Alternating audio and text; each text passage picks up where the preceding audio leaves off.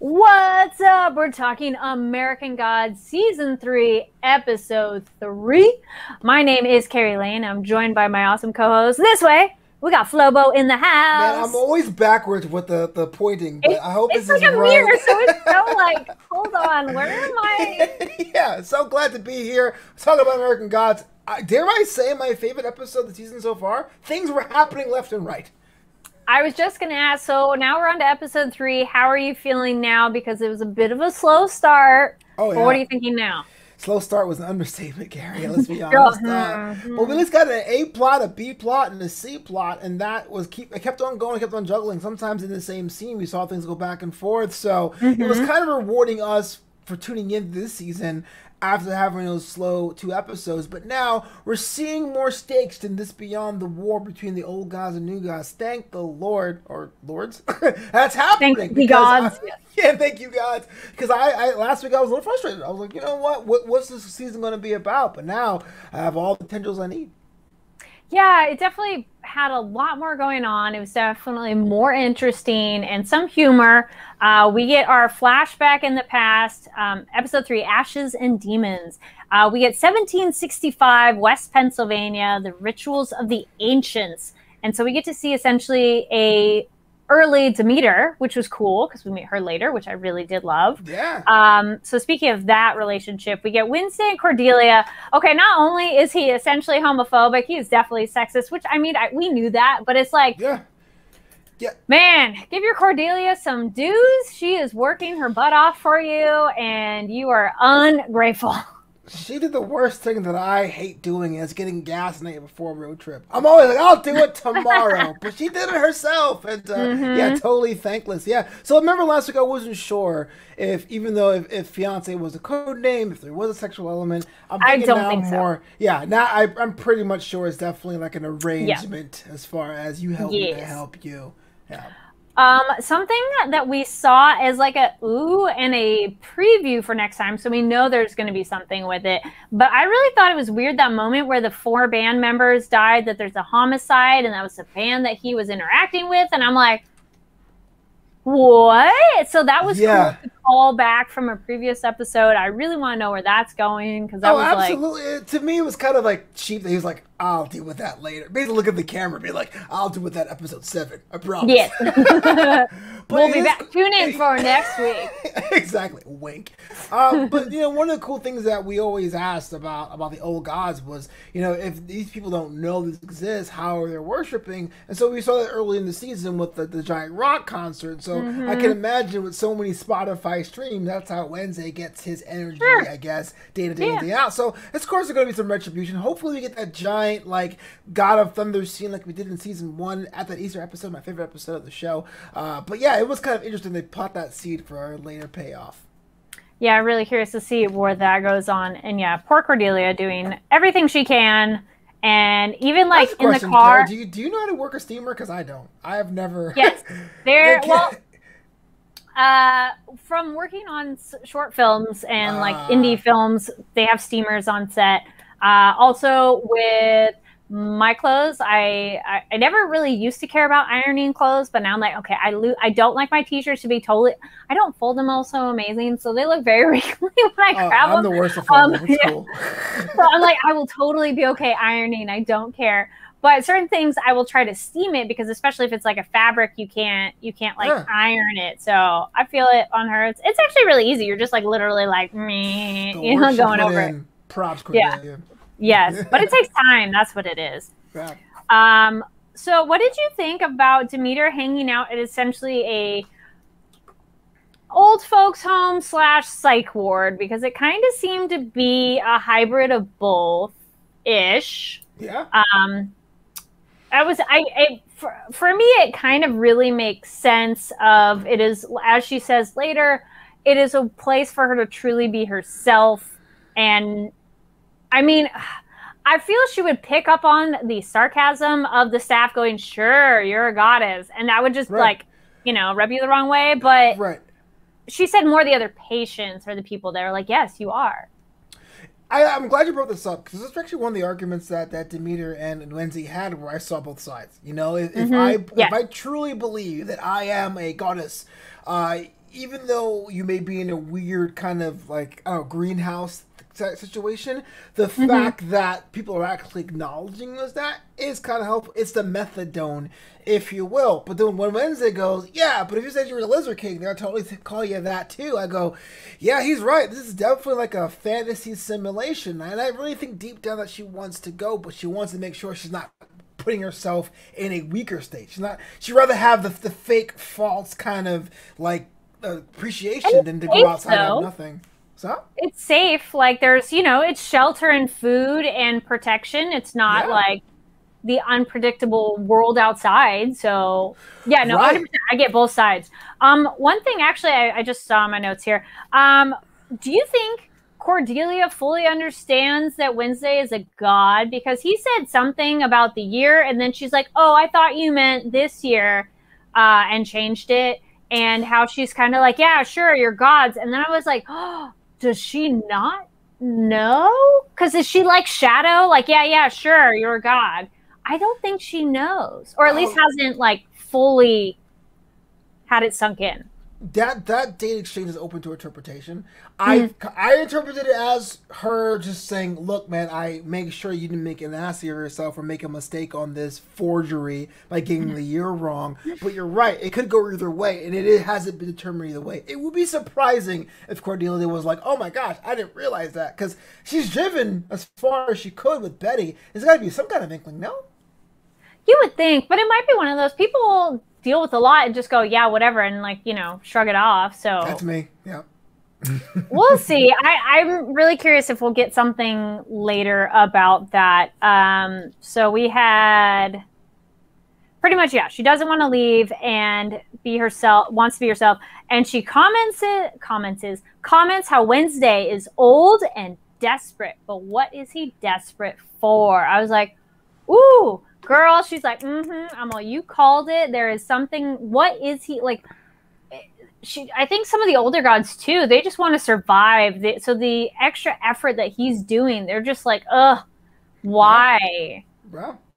It's one of those things that it's the audience surrogate question of the year. Look, we all seen these gods, and I guess we spent more time with the old gods, so you want to see them win against the new gods, but what are they fighting for? Do we want to go back to the days of doing blood sacrifices for Ofnir? I'm not so sure. So yeah, I'm glad someone took Wednesday to task and be like, what are you doing this for?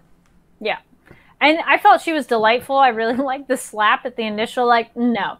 And also calling him out on his BS, like, okay, are you actually here? I'll go with you if you tell me the truth. Are you actually here for me or for my money? Yeah. No one wants to see Wednesday. Ever. No one's ever like, Wednesday! Except for Tyr. Everyone is like... Yeah. It's just so bad to see. Tyr's the only one who's like, what's up, buddy? But everybody else is like, what do you want? Yeah, what do you want? They've learned. But you're absolutely right. I think it's cool that Demeter is like, even though she's in a mental state and she's diminished, isn't diminished enough to be like, smell BS. Also, I loved her crafts activity that she was doing with the other people, and that straw transformation at the beginning of the episode, I had a jaw drop like, oh, that looks so cool. Like the woman's making the offering and it's the straw doll and it takes shape and grows and becomes this beautiful woman. I was like, that was mwah. Like the special effects and how they visualize that just looks so stunning. What did you think of that transformation? 2 weeks in a row and I'm creeped out as hell. It was a straw doll, but it was like, it was weird. It was twisty. It was like, what's going to happen? Could have been a horror thing because it was a book of spells. Didn't expect that to be the good answer to the famine, but I was like, if she gets herself killed, I'd be like, bro, that's what you get for using that creepy book. But well, I was on my edge of my seat. No face, and then it was like the little bit of a lady's face, and then kept going. Same. At the beginning, I'm like, this is going a different, where is this going? I was concerned for her. Yeah. Right. Yeah. But effects so good. Agreed, yeah. I was going to say, speaking of effects, we get a lot of effects with Dead Wife, Laura Moon at the elevator, and Purgatory. And I like that we had characters specifically say we're in Purgatory, because it is one of those like, but where are we? Right. What did you think of that whole chunk with Laura in Purgatory? So it's a weird thing for me because, well, I was under the impression that my parents are Protestant, that purgatory is kind of like a Catholic thing, right? But I never had interpreted it as this hurtling subway car to the sky with so many straps to hang off of. Different races or religions are all together, just be like, you know, that was terrifying, but not as terrifying as the struggle. I would ride purgatory to ride if I had a chance. But you know what? I'm glad we saw a little bit more of Laura. We'll get to her interpretation of things a little later. But she was kind of insufferable, but I think I would be too if I was hurtling through time and space up to a ring in the sky. Well, it's definitely... It's peculiar in the way of, I guess that is so many people because they're all going to purgatory, because we've already seen other people die and get essentially a one-on-one with whatever god / religion they care about. So it's kind of like, well, why are these people all together? But it's because they're going through purgatory or going to purgatory. Kind of depends on where you're going. Yeah. Because that's fair, because she's been a zombie for like what, a year and a half. Right? How did you like her thing? Was pretty much you need to acknowledge reality. Okay, so again, it's one of those things that if I were in Laura's place, I would knock her for doing what she did. You know, I've seen my life. I cringe when I see my old YouTube videos. I let alone things I'm actually a part of. But watching it as a fan, I'm like, look, lady, they're trying to tell you something. Yeah. Just chill out. You know, what is wrong with you? Like, sit down, shut up. Yeah, you know, like that's exactly what they were saying. Sit down and shut up. But I thought it was a cool way of saying of how many times things happen in our lives and we get to maybe blame ourselves or we say something I could have done, but then having someone tell you it's not your fault. It was a cool way that it was on Laura's decision to see the skewed truth and then get seen the truth. Yes. Oh, yeah, no, I thought the purgatory scene was such a cool, or scenes, the section was really cool of a waiting room place. And I'm going to link it down below. I made a short film called Pending, and I'm like, this looks really familiar. And I shared it with Flobo, and I was like, this looks really familiar. I was like, those themes. They were like, on YouTube, like, So I'll leave a comment down below. So go check out that short film, everyone. We expect payment of 2 special guests, at least. In the next couple of episodes. Yeah. But yeah, just a visual idea of a waiting room, which has been done in other mediums, but the way this one is very particular to mine of like, it's a line, it's different people from different eras, different races, religions, and everything. So that was like really cool to see it as like almost like a train station. Like they're all kind of waiting. There's like the main desk and everything. Yeah. And of course, Laura's like, get me the fuck out of here. And the crazy hallway. And I like that it doesn't really respond to her because she cheated. And it could have just done anything, but I like that it was like, no. And also the door that eventually turned into what hers had and it changed the numbers is all the bug spray, like the pesticide that she used to kill herself. So I thought that was such a great, like, it felt like a never-ending hell purgatory, you know? I mean, we'll go both on that one. It was just like, it just keeps looping. And she's like, how do I get out of here? Did I say she got off easy? Like a little bit. If I was ready to go to purgatory and someone just jacks my ticket, all they get is the bug spray like visualization is messed up. Yeah. Now that person's stuck waiting for even longer. Yes. I agree, because she got very, very easy and just has like the theater room. I did like both of those characters. It was so cute and they were funny, and I liked her getting to see her life and learning. I was like, where is that? Yeah. I was tripped out the fact that it was a VHS tape and it was filmed at the same time. Like, which one is it? Yeah. Both. They exist simultaneously in this world. But I like that she went into the world too. But and as you said, it's such a good example of how we see our lives one way, but that's because it's our viewpoint. That's not an objective viewpoint. It's not someone else's viewpoint. So maybe you saw it not as it is. And pointing out why are you still so angry? Because that's true. Like, this girl has not let go of anger the entire time that we've known her. She's always been upset. And it is like, what are, and I don't think she could pinpoint it per se herself. Yeah. But I love that moment of like, you're not the architect of all of your fuck ups in your life. And you're not responsible for that. You're like, okay, good life lesson there. And a little bit of sort of remorse for Shadow. A little quick little, oh, I'm sorry. I was like, oh, hey. Yeah, and like she felt bad about him and how she messed that up. So I do like that she maybe accepted reality a little bit, and she's not I mean, and I agree. Similar to our conversation with Demeter of like seeing both sides, I see both sides of this of like one feeling like you are not responsible for your life because all these bad things happen to you, but then also that negates the idea of you should also be able to try to overcome those or not be stuck on that because this happened to you. So it's like, it's one of those things, yeah, like your trials and tribulation forge you the person who you are, but you can't dwell on them, even though they make you who you are. Like, exactly what you're saying. And I think this was a perfect example of this. I mean, I was with Laura's interpretation of what happened until I was like, wait, she just said she wanted to watch cartoons and Dad went anyway? Okay, that's weird, you know? And then seeing what really happened, I go, oh, I get it. It was totally a crap my style, kid. You know, I'm going down the hall. So no, so it's sad that, and then also as a young or even adult, like if you don't understand something that's going on, obviously you wouldn't remember it correctly because you didn't know what was going on. So it's like, of course you'd interpret it incorrectly. So I'm really curious. Right? You're just like, wait, I didn't understand that. Or you get to hear the other side, and then you're like, yeah. One time I bumped into somebody, and for years I was like, I can't believe I stepped in their shoes, and I called him up, like, hey, let's go out and get something to eat, and I told him the story, and he goes, I don't remember this. And I was like, really? My entire life I've been sitting there going, you know. Or that, yeah, it's something that's monumentally important to you, and then, or vice versa, it's huge to them, and then you're like, I don't. Like, I had a conversation the other day of, like, a family trip something, and someone pointed out, yeah, they had this big fight. And I'm like, they did? This happened? Where was I? That was loud there. You know, it's like, wait, what? And then I'm like, do we even remember what I'm like, I don't even remember. And I'm like, that's not part of my memory of it. But, you know, I bet I didn't ask them of, like, so. Right. Here's where I'm going right now. What you guys on? Yeah. Then we have, that's pretty much everything with Laura. I'm really curious to see where we're going to go with her next. Like, what is next for her? Also, preview for next time, I think we saw Mad Sweeney. So I'm like, ooh, maybe something. We'll see. Yeah. I mean, it has to be now. It's been, what, 3 episodes since we've seen them? So I hope something happens next week. Right. I know. We also have, sorry, what? Think Dead Wife. Yes, Dead Wife.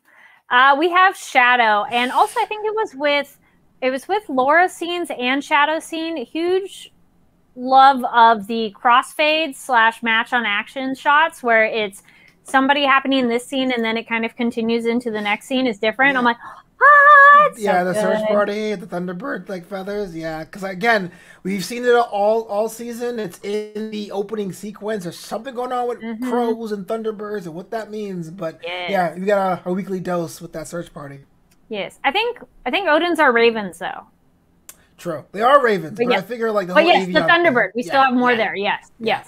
And then it's also the crossfades with Wednesday's stuff that's going on. So that was just such cool, like film little, cherry on top. Like, they don't have to do that, but it just looks cool. Yeah. So we have Anne Marie, bless her heart, just trying to be so helpful, and I'm Is just she, like, though? oh. I'm very suspicious of her. I'm glad you said that. Me too. I'm like, she's being a little too nice, too helpful, and taking over Chad. Also, I think I didn't have his name down last time as much. I was just like, yeah, the sheriff. And I'm like, he is a Chad, a little bit. What did you think of that apology to Shadow? Where I'm like, all right, I get that it's an awkward topic. But if you really felt like you meant no harm, you wouldn't feel that awkward to apologize. That is very deep. What I was going to say, I enjoyed it for 2 reasons. And one, Shadow let him basically hung himself out to dry. Because he could have jumped in, but he was like continue. Yeah. And then when he said Lakeside's not like this, he goes, well, is Lakeside still in America? And he was like, oh, snap. I was like, you get him, Shadow.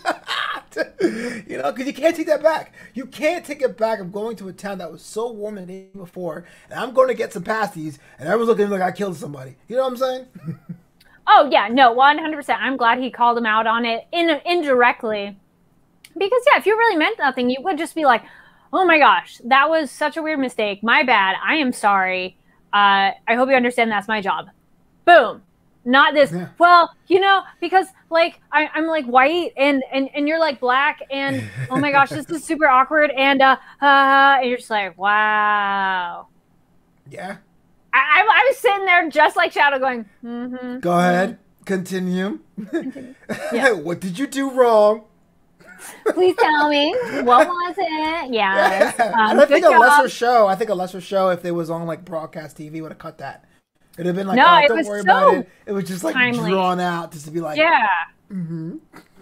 And super timely. I love that. Of this good point of like, I hope you're aware, sir, that you are a white cop talking to a black man, and you thought he was the murderer just because he's from out of town. Mm-hmm. Right. Sure, that's the only reason. Yeah. Sure. We're the other black people in this town. Yeah. And Marjorie, I think you had mentioned her name before. Marguerite. So that's our Marguerite. Yeah. Marjorie. I think was then I felt the sheriff was calling her Marjorie, like as pet name. She's Marguerite. That's what I thought I heard. But it could be a mispronunciation, yeah. On his well, no, it might be Margaret, but they might be calling Marjorie short. I don't know. Gotcha. That's a good question. What did you hear? Leave comments. I heard Marguerite, but if the chat heard something Marguerite. Else. Yes. Okay, yeah. Have you noticed that they said that there was multiple burglaries? You know, I'm like, this is really suspicious that there's been multiple burglaries in this small town. Yeah. That feels weird. Okay, we learned that Leon is her son and he's alive, but she referred to him as my youngest. Right. If you had one child, you wouldn't say my youngest. Absolutely. So I still think her other child died or went missing. Now that she was so concerned about someone going missing, I'm wondering if her other child went missing. I think exactly what happened. It is interesting how Leon kind of appeared, and it makes you wonder if it was like a writer's choice to say, let me use that so I can say my youngest and what have you, or this character himself and Leon will be important to the story. But yeah, the fact he came in and was like, I thought you hated this guy. It was like he was hanging around the entire time. We never saw you before, Leon, but you're hanging out like we were a main character. Yeah. Well, and then also we see him, I feel there's going to be more with Shadow and the newspapers from town, and it had there was a little bit as he was starting to fall asleep about a missing boy, I think. So I feel that ties into her son. So hopefully we'll learn more, and maybe that ties into what's going on. And yeah, that's a good question. Is the girl missing? Is Allison missing part of the gods and supernatural stuff going on, or is it just a regular standard human psycho person? You know, it's like we'll see. Well, I have a question, Kara. Do you think she's dead because of what the paper said? The newspaper Shadow tried touching. Well, she's been. If it's a human, yes. If a regular human got her, yes. If it is one of the gods, I think they might be keeping her alive because they saw Shadow somehow. No, Shadow interacted with her.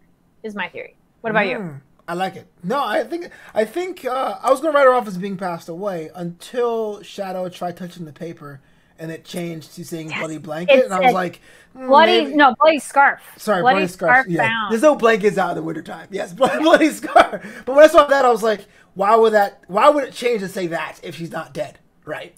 Yes, so, it was super weird and suspicious, and I was like, oh, I was so glad he tried it, too. I was like, oh, Shadow, you need to test out your powers, and he just needed to give it a little bit more time. I mean, there's no instruction manual, so poor guy. Yeah, but it's like, you know, you did something, and you're like, it didn't work, done. And you're like, no, dude, like, give it a minute. Breathe. But so like me. No, I'm too. I turn the computer on, and I'm like, it's not turning on. Should I turn it on and off again? I think for him, now we're seeing a continuation that his power is something like tapping into the energy around him and the world. Actually, I hadn't thought of it before just now. If anybody watches his Dark Materials, he's essentially tapping into the dust. It's essentially tapping into the particles, the matter that is around us, and it speaks. And so it's speaking to him this way. And it's kind of a similar idea because it's like, who is he talking to? Like, who is responding in that? Because if it is essentially like the universe or like energy around him, that makes sense. Because otherwise you're like, well, who's replying? Right. It's a Ouija board. No one knows. Yes. And then you don't know who's replying. Don't do it. Yes. Then at that time leads us to our other big character point was he has his dream, has the vision, and Bilquis calls out to him, which was cool because it was like, oh, in that fridge. I was curious. I was like, he wanted to go. Yeah. Hey Go check man, out the ladies. it was a whole Yeah. punk group in there. Why not? Yeah. It's a Um, concert just for me. yeah. Something I was thinking about, and I wonder if anybody else watching has this happened, touched upon, or have you thought about? So he's interesting because we have the gods who are generally related to a very particular area, like they are related to where they are from, where they originated from. But Shadow is half made from a Norse god and his mom, and I'm like, so is he connected to African gods? And Right. slash, are they aware of him? Because we see in this vision of the like grocery store, it's all these African magazines and women. That's a good point. That's women, but I don't know if that's Bilquis. Like this time it was.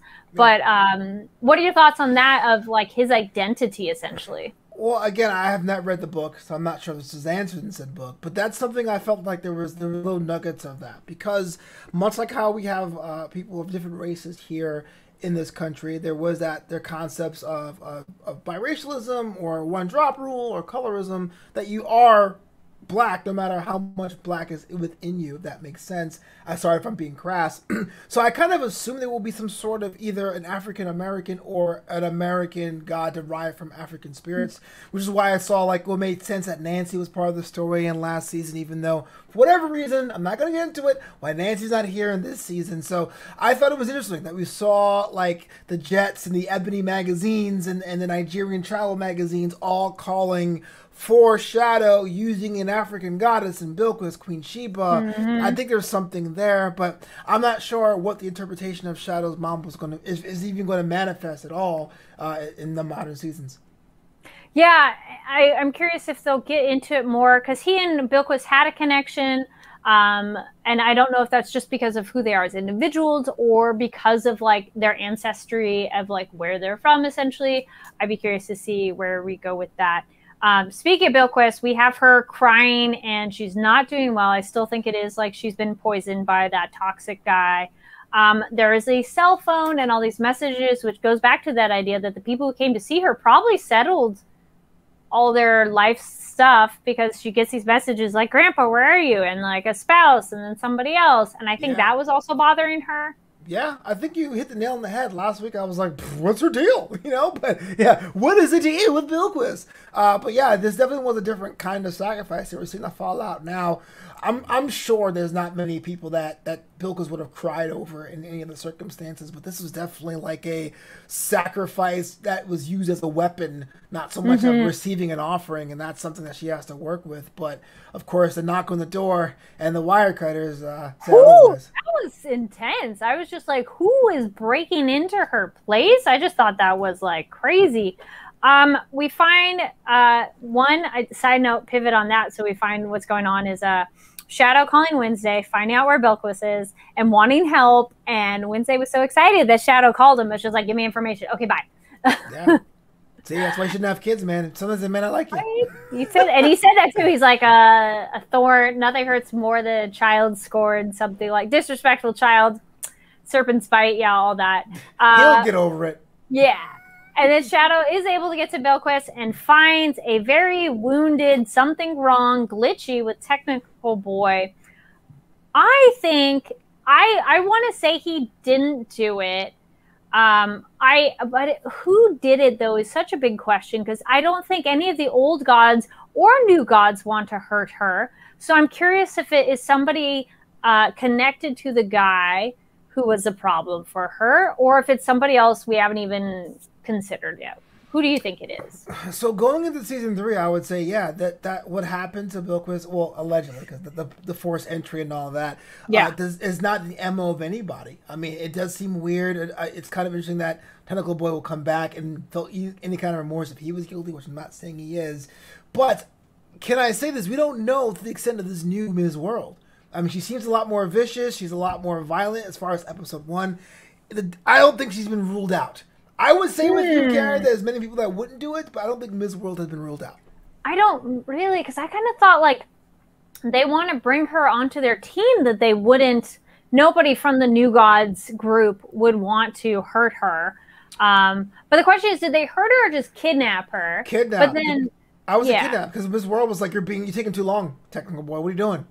That's a good point. Like maybe she was like, you're taking too long. But then who would have gotten in the fight with technical boy that he's injured? Because we saw that weapon, which is a really cool Peacock fan weapon. Yeah, fabulous.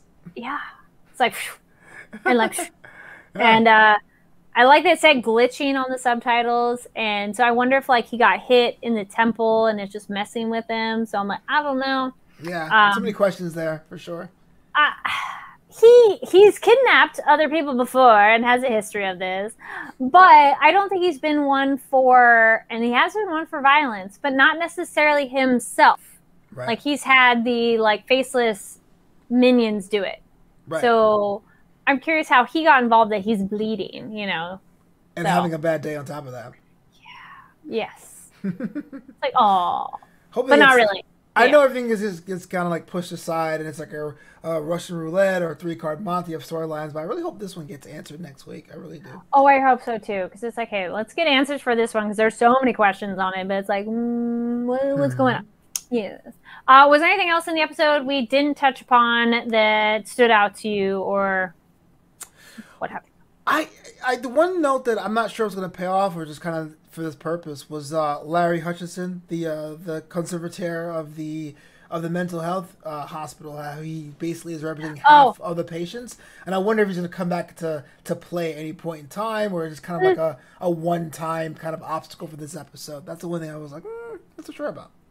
Yeah, that is an interesting point, because could he come back? And I like that Wednesday was suspicious of him, that this guy owns stuff and takes care of people, but I'm like, are there other gods there? Mm-hmm. You know? Yeah. Are there some other aging ones that, like, also if you are a god and you lost touch really even of who you are, or a extra identity, and then that's where you would end up? Right. Maybe. Yeah. Good questions. We don't know. Leave your thoughts down below and let us know. Oh, here's a question if you're watching this in the chat. Are those disposable cameras actually get developed film? I don't think so. I think they're going to be intercepted. But let me know what you guys think. Oh, we went past it, and I missed my pun of we get to see Demeter in her heyday. I don't get it. Demeter at the beginning, it's the little thing. Oh, the hay! Oh, I am slow. Sorry, I went to school in Brooklyn. I apologize. No. Give it up, Kari. We're way past that moment, but I had thought about it ahead of time. I'm like, yeah, we see Demeter in her heyday. That makes sense. And I was like, what do you mean? Because she's like the goddess of the crops. I mean, she's not literally hay, but, you know, like the little... Man. It looks more like it's corn husks. Because it's in a cornfield, but still, I was like... I just had myself a square moment. I apologize. That's right. Do I get a round of applause? Yes, you do. Give her a hand. It's all right. A seal of approval. Right. Summer camp. I was like, what were the other ones? Yeah, those are a couple. Anyway, well, I think that covers it on the episode. Any other final thoughts? I am on board 100%. The first 2 episodes, especially episode 1, I was like, here we go with the war again. But now we have enough mysteries to keep me interested. Can't see what episode 4 is all about. Can't wait to see. Agreed. Yes. Alrighty. Where can people find you? There we go. Where can people find you online? Oh, yeah. You can follow me at Flobo Boyce on Twitter and Instagram, at Flopito on Instagram, flopito.com. That's FLOBITO.com. And if you want to see all the shows that I'm hosting, NewAmsterdam.com, KNEW Amsterdam.com. Nice, yay. And y'all can find me here. There we go. It's over here. Again, as we said, it's like a mirror thing. So yeah, it's a mirror thing. Yay! Oh, there it is. Yes.